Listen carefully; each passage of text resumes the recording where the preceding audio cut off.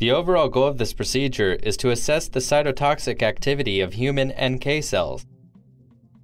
This method can be used to monitor patients with either functional or classic NK cell deficiency. The main advantages of this flow cytometry-based technique are that it's sensitive, reproducible, and faster than standard NK cell functional assessment methods, such as the radioactive chromium release assay. This method can be used to test novel NK cell-targeted therapies, as well as previously unachievable in-depth multi-parameter flow cytometric analysis of NK cell biology.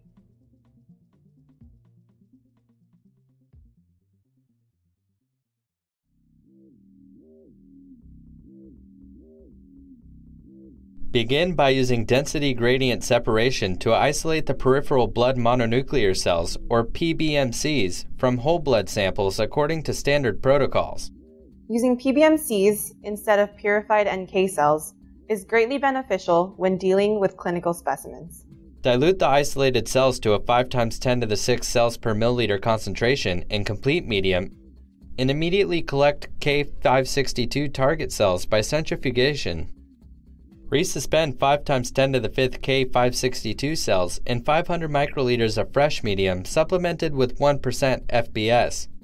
Next, label the target cells with 500 microliters of CFSE working solution and gently mix the cell solution by pipetting 3 to 5 times.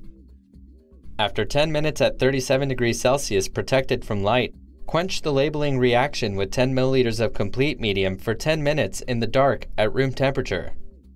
At the end of the quenching incubation, collect the cells by centrifugation and resuspend the labeled target cell pellet in 1 milliliter of complete medium for counting.